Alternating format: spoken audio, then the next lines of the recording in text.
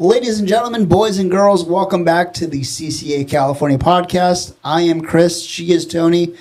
Tony, how are you? I'm good. We have another podcast here. We're going to do another recap. No guest today. Sorry.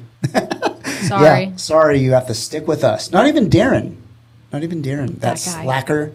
Yeah, slacker. Well, we figured we'd come back on because, A, we haven't been on in a while. In case you haven't noticed, we've just have been very busy. Yeah, a little busy. Just a little bit. A little busy. And you know, Chris, you told me after the show season, when it's the busiest time of year, summertime, everyone's fishing, our schedule's going to relax a little bit. And here we are. We're traveling more. There's a lot more stuff going on. It's funny how that works. How does that work? You know, it's being, what have I said? 7 years. I've been here 7 years now, to where no matter what you do in terms of putting together a schedule a year in advance, like we do, and you think, oh, okay, I'm going to squeeze in all these fundraisers in this section and then have these couple months to really kind of focus on next year and all that, it never works out like that. Yeah. I mean, when we, because what you guys don't see is that we had our calendar pretty much set. I want to say 70-80% set. At least. By maybe January. Oh, probably December. Yeah. So I that was only a month of me being on at that point. And we were already scheduled out. And in our minds, we thought, oh, this is perfect. Everything is going to work out. We have all these events. Sure, let's do 5 weeks straight of events in May and first week of June. That works. Yeah, because that sounded like a great idea. Yeah, it sounded it was such a great idea at the time. And then now we're halfway through the year and there's still events that we're trying to plan or want to plan. And we're looking at our calendar and we don't have a lot. We really don't have a lot of play. Yeah, it gets sad when you're at the point where you're looking for free weekends or free Saturdays, and whether it's another event that we want to plan or even your personal life, it's like, not that weekend, not that weekend, not that weekend. Maybe this weekend if I can move this and this and this. Not that weekend, not that weekend. Oh crap, that's so and so's birthday. I got to reschedule that. It's crazy. Yeah. Oh, and then, there's white sea bass heads that need to get picked up. So let's put that in the schedule. Yeah. Oh, let's spend a day going to Santa Barbara and back. Yeah, which we're happy to do. However, it takes a time. It takes a lot of time. Yeah, that's another day. Gone. Yeah. Gone. Yeah. So if we don't reply to you or we don't message you, no, it's not because we don't like you. We are just very busy. Yeah. Yeah. And then add on, a personal life. Your case, a wedding to plan. My case, a brand new kid who just turned 1, by the way. Happy birthday, Reed. Happy birthday, little Reed. Yeah, that was. I can't believe it's been a year. Been a whole 366 days because of the leap year. Oh, that's right. You count the leap year. Yeah. It's crazy. But anyway, we can go on and on and on about complaining about our schedules. But one thing that we wanted to get on here and talk about was when we say we travel a lot, but this month has been actually kind of fun. And most recently, because of a little thing that I'm sure all of us have heard, but very few of us have been to, now us, ICAST. Yeah, and I never thought in a million years that little old me would be walking through the ICAST floors with a name tag or with a badge that had my name. It wasn't just vendor or media or anything. I did not think I would be walking through there. And not just that, knowing people there and having people call yourself out. Come up to me. Yeah. People that we know from out here. It was such a neat experience from that side of things because this whole side of the industry for me is so new, relatively new, from being brought up on the boat side, or I guess from a fisherman's side and then the boat side, and then now I'm thrusted into this side of the industry. It's just been such a wild ride. My Yeah. eyes haven't opened, Chris. They've stayed open like that. Yeah, like a deer in the headlights. Yeah, yeah. Well, just to give a little bit of background to our listeners here, ICAST is a annual. It's a true trade show where pretty much a lot of, if not most, companies from not only the U.S. but around the world attend in Orlando, Florida, for 3 days. It's a 3-day convention, and it's almost like we take over the entire city because we always, you kind of alluded to it earlier, where we have a lot of familiar faces that all travel 2,500 miles to Florida. And it's not like we don't know people, but we also realize, at least I realized this year, that we also don't know a lot of people in the fishing industry because it's so massive. Everyone comes together for 3 days, and it was quite the experience for me, for sure. Yeah, I mean, even from a fishing standpoint, I mean, we're so used to our niche little fishery over here that we feel like is constantly changing and adapting. And then we go over to the East Coast in Florida, and we're seeing their side of the tackle industry and just how wildly different it is. I don't know. I mean, fishing for red drum on like super light line, or fishing for them on like 20-pound braid, 30-pound braid, straight fluoro, like it's in like a foot of water was just weird. Like it felt like unnatural almost. You brought it up, but let's talk about that. You, my friend, got to catch your first redfish ever. Oh, I did. How'd you like it? How'd you enjoy that kind of, I guess, that style of fishing? It was very different. I definitely enjoyed it. I enjoyed the fact that it was warm. Did not enjoy the sunburn that took a week and a half to heal. But to be able to sight, I mean, we were hauling like 40 knots in like a foot of water. That deep of water. Yeah. Like less than an arm length of water. And fishing the mangroves and sight fishing for them, that was so neat. That was such a neat experience to be able to fly line a little, what do they call it, pintail? Yeah, pintail. Little pintail out there and just wait. Granted, when we went, fishing was really tough that day. But the school that we did find, if you were able to get it away from the lemon sharks, oh my God, that were worse than seals, if I had it, dare I say. Sharks were bad that day. Yeah. And yeah, it was very cool. What I find most interesting is, I try not to be that guy that, says, oh, I've done this before, or oh, I've done this and done that, and I know what you guys are going through because I used to be a guide myself. I don't do that. I try not to do that. But when it comes to actually talking, and you kind of probably realize this with our guide, who once he kind of felt us out and who we were and how experienced we were and all that, more so you than me, but he kind of let his guard down, really kind of let us know what he had to say. Yeah. And nothing bad. It was just the way it was. It just kind of seeing his fishery or their fishery out there. We were fishing the Crystal River in Florida, and just to kind of see what he kind of had to say or listen to what he had to say. And it was a completely different perspective. Yeah, not just that. I mean, even some of the issues that they face within the state and some of the battles that they're trying to face, a lot of it is not too different than what we are going through here. It's just with different species. Yeah. It's different water. Yeah. I mean, there's a lot of differences, but there's a lot of similarities in these battles. Yeah. Especially in the advocacy front, and it's a completely different mentality from state to state, because certain states love their equivalent to CDFW.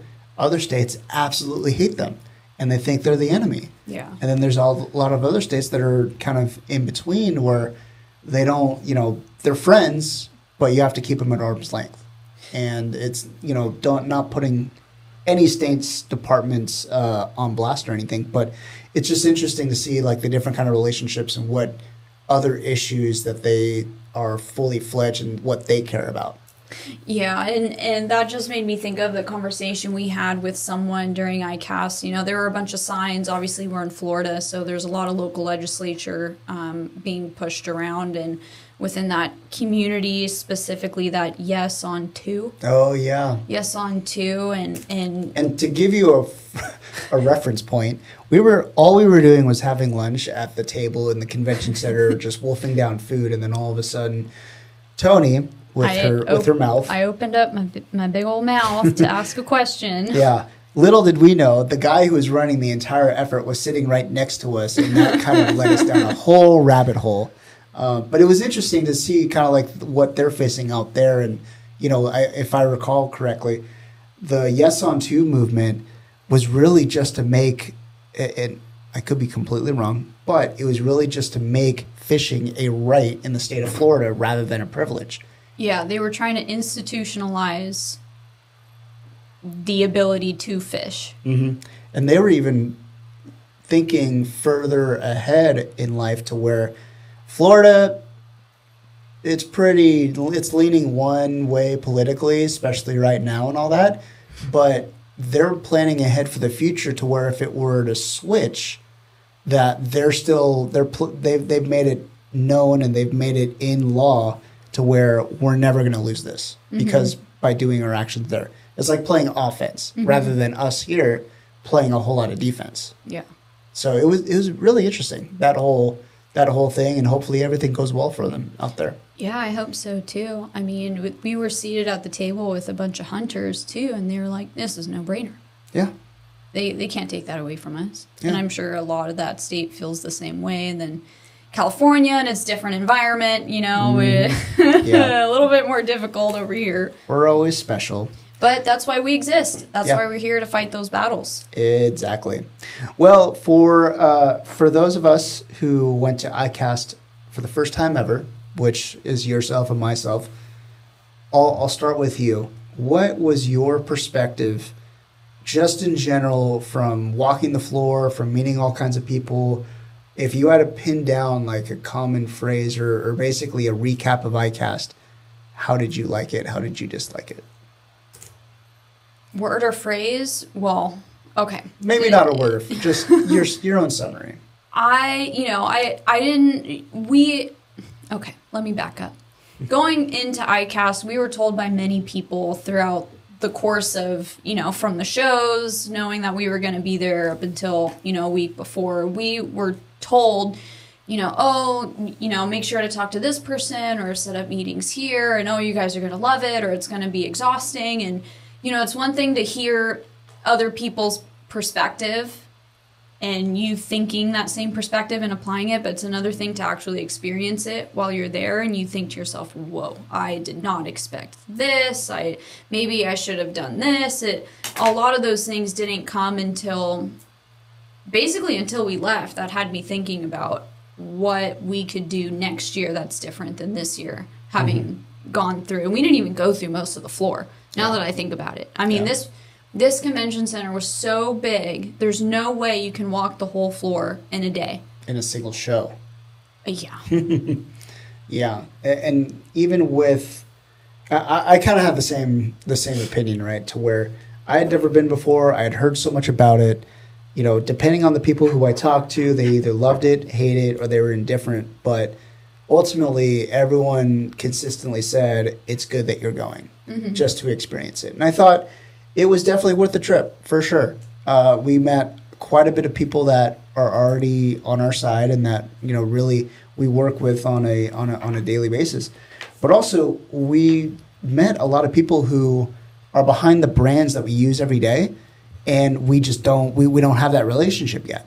And so I think that was a huge win for us, for CCA California in general, to where, we got ins now, we got relationships, we have starting points. Now it's all about developing those relationships, and it doesn't happen overnight. It's going to take a year, it's going to take a couple of years and all that, but consistently going back and really, really kind of developing those relationships, I think it's going to be a good thing. We saw old friends, one of which was our friend Mr. Nakata, for the first time in a long time. He seems like he's up to no good in Florida as well. But he says hello, by the way, to each and every one of you, all the listeners. We also saw or met some of his friends who were, like Darren and I had done in the old days, give them a lot of crap. So there's no change in that, so that's good. Yeah, ICAST to me is where a lot of the networking starts. Yeah. That's fair to say. It's a starting point. And I think for us, for CCA going into the 10th year, I think that's huge for us to be able to grow up and be seen as, okay, we're here. This is what we're battling. We need your help. Are you on board? Cool. Let's work together. Yeah. Because that's what we're about. That's really the pitch. Yeah. It's like, we don't care how we work together. We want to work together. Right. Everyone can help. And then we also got to see and meet a whole bunch of new faces from our good friends at CCA Florida. Those guys were pretty cool. They know how to throw a party, which is great. I mean, for context, everybody listening, there are 3 employees to cover the whole state of California. You've got Wayne, you have Chris, and unfortunately you have myself. Oh, please. We probably met 20. At least. 20, and they're not called assistant directors, they're called regional directors because there are so many chapters and so many individuals to make up those chapters that there are 20. Imagine 20 of Chris's and 20 of me's. That alone blew my mind. Yeah, it's crazy. It would be, I know we will get there at some point. They also have 30 years ahead of us, so I'm not terribly worried, but we'll get there. Yeah. We'll get there. It'll be a party. I'm sure both of us will still be there, hopefully. But yeah, I mean, it's interesting from my perspective because before CCA, before even the fishing industry in my life, I was in marketing. And so there were a couple times where I had to go to shows that are very similar, both in stature, both in size and all that, and also the same purpose, which is to network. And I hadn't done that in a long time, whereas, we always talk about the hall shows and PCS and Bakersfield and Alventura and all those other shows. But, those are what they call consumer shows, where you have the consumer coming in. It's a cheap entry fee, and basically everyone's here to buy or get in on a deal or just to see what's out new and all that. ICAST is different. It's a trade show, meaning you have to be affiliated with the industry in some way, shape, or form, whether it's through the media, whether it's a buyer, whether you own a tackle store, you work for a tackle company, whatever. You have to be affiliated with the industry. And so that's the main difference to where it's a different group of people walking through those doors, and their purpose is completely different, whereas they're trying to make deals and they're trying to network and they're trying to lay out their ultimately what 2025, 4 months from now. Yeah. And I think that's probably a big reason why they have it in August, because it's right before forecasting goes. So, different purpose of a show, completely different show in itself. But I think that was the biggest takeaway for me, to where, I hadn't done that trade show round in a long time, and it kind of came back to me. And, I think we made the most of it out of our first year. And really we kind of, on purpose, kind of came in with, not too heavy of schedules, but enough to keep us busy. And we were more than busy for sure. But we had never been there before. Yeah. Had to kind of go in with our eyes wide open. And now in 2025, when we're back there, we'll probably do what Ali did and Jesse did, which is basically run from meeting to meeting to meeting, like all day, every day. Yeah. You ready? Yeah. Yeah. But yeah, I mean, ICAST is, if you do have an opportunity to go, I would definitely take it up to do it. Being in Florida in general is also super, super fun for me. I just love it over there. I can stand the humidity. I can take the heat and all that. I don't know about you, but that's just me. Yeah, I don't know. I'm not big on humidity. I mean, you saw me walking around when we went to Houston. You saw me in Florida, and humidity and heat. Those two combined do not sit well with my system. So walking outside of the convention center, I felt like there were a million blow dryers just pointed That's a good right one. at me, and I did not like that at all. But for those of you that have played Red Dead Redemption on the Xbox or PlayStation, it gave me Red Dead vibes, and I think I liked it a little. After fishing that first day or second day, whenever it was that we got there, I definitely liked Florida a little bit more. Yeah. I'd only been there once before, Yeah. but it was in the winter time. I'd never been during the summer. Yeah, it was. I think fishing on the water in the summer, that takes a lot out of you out there, for sure. Which is a big reason why they only fish like 4 hours a day. Oh, I get it. I've never sweat so much in my life. Maybe in Puerto Vallarta, but Yeah, it's the same kind of heat. to stay that hydrated, my gosh. Oh yeah, yeah. It's unbelievable. It's unbelievable. Well, I know we had a good time fishing. Yeah, That was fun. It was. We had a little friendly wager between Tony and myself. Unfortunately, I was not victorious. But But it was tough. It was tough. What was our bet again? We had a bet, right? Do we do I don't even know if we did the terms. Mm. It was a warm up. That's okay. Was it a stake bet? Did we do a stake bet? Or did you just offer it and I never... I may have offered it. Maybe. I don't remember. Mm. I think it was so tough that we forgot about it. I will say I had an opportunity to tie, and then a freaking shark just had to freaking just ruin the day. It was within graphs too of a tie. Yeah, it was very close. Yeah. It was very close. But you didn't snap a rod. Oh, I forgot about that. I totally forgot about that. Oh, it was fun though. It was fun. Yeah. I think next year, well, we talked about that. I think we'll either go back to the same place and do some tarpon fishing, which was super fun. Maybe we'll go down the Keys and do that spiel. Because, I mean, everyone talks about fishing in the Keys. It's just unbelievable. So, I don't know. Yeah, I think experiencing a really good like redfish bite would be a lot of fun. I felt like those things pulled like a kelp patty yellowtail would in like 6 inches of water. It's so interesting how they fish. It's very interesting because you mentioned the lighter tackle. It's all sight fishing to where it's like at one point we were literally fishing with another boat and the school was right in the middle of us. We were probably like 70 feet away from each other, the two boats or whatever. Yeah. And they were literally like pointing saying, okay, cast over there, or they're over there now, or whatnot. And the other boat started to flank them on the other side to chase them over towards us. It was interesting. Yeah.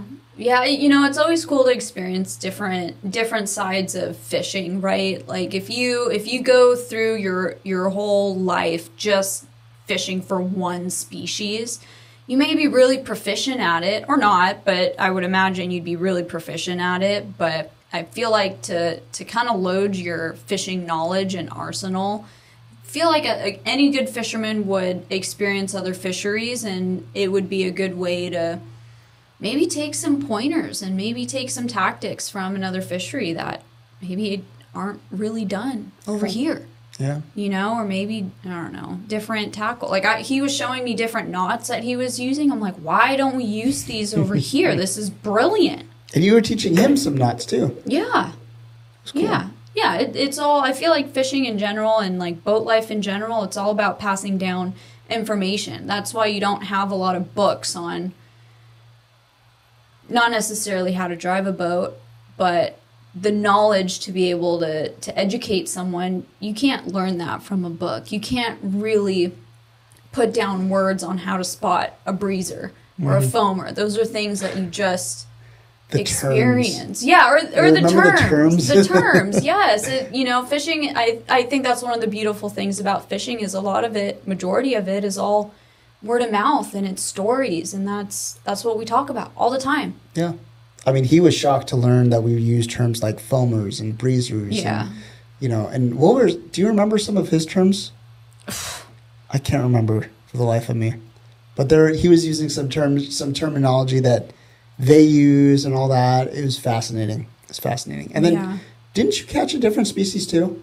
No. Something other than a redfish? No, I don't know. No? I did. I'll have to think. Oh, maybe it was a different.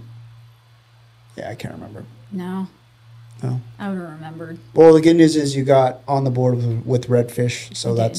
that was the goal. We achieved the goal. Good job. I got a thumbs up. Yeah. Yeah. Well, I think like what we've mentioned before, ICAST definitely worth it. Super, super fun. Got to see a lot of our good friends and many of those that you guys know as well around our neck of the woods and on the West Coast in Southern California. Aside from that, I mean, we have a lot.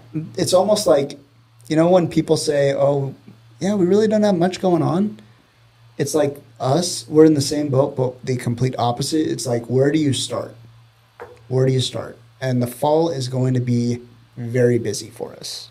Yeah, I mean, I think I'm looking at the calendar right now, and I think it starts in September when our chapter events start picking up.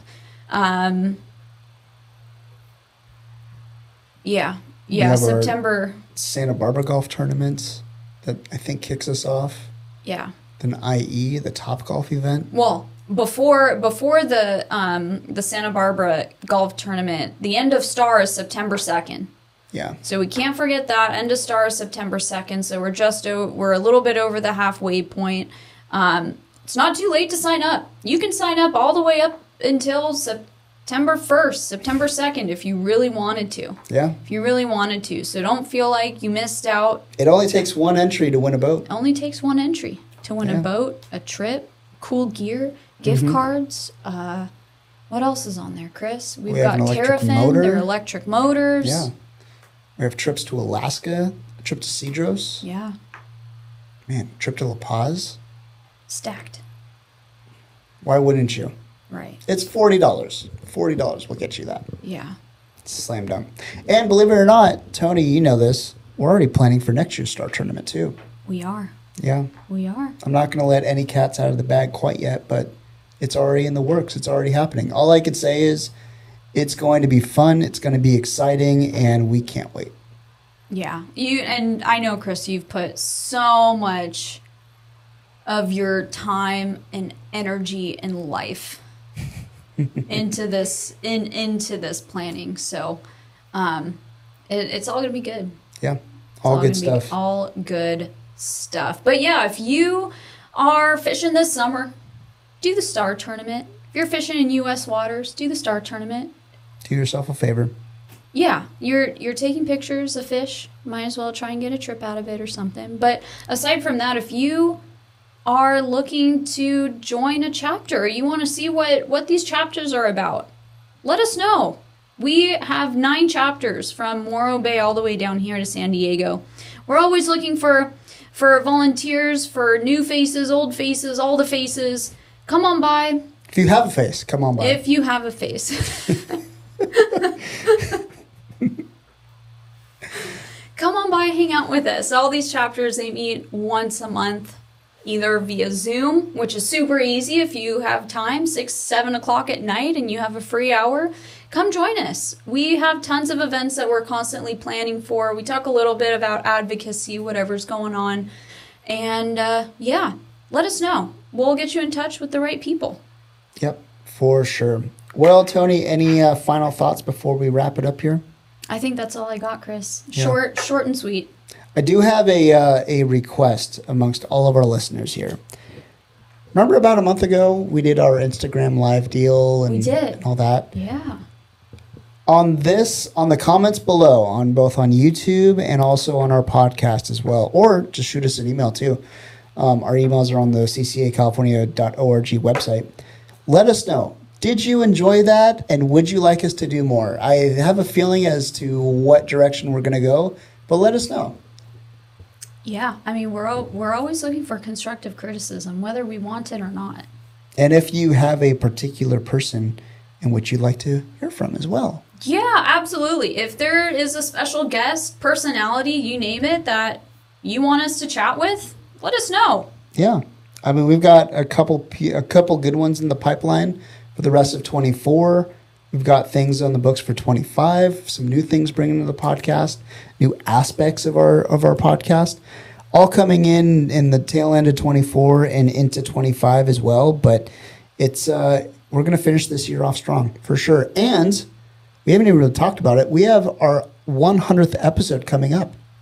Are we there already? Yeah. When did that happen? In 2 years? 3 years? It's been so long, I can't even remember. But yeah, episode 100 is coming up, and I think we're going to do something very, very special on that one. So stay tuned for that one. Yeah, that'll be a fun one. That'll be a fun one. That's a live one for sure, I think.